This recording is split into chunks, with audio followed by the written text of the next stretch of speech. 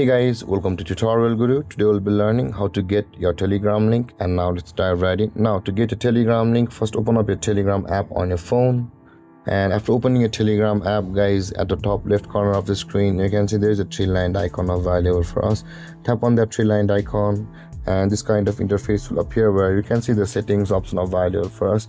Just below the saved messages, tap on settings and you'll be on this interface where you can see your username option available for us. Tap on that username and this is your Telegram link, guys. You can see you can also customize it if you want to, whatever you like.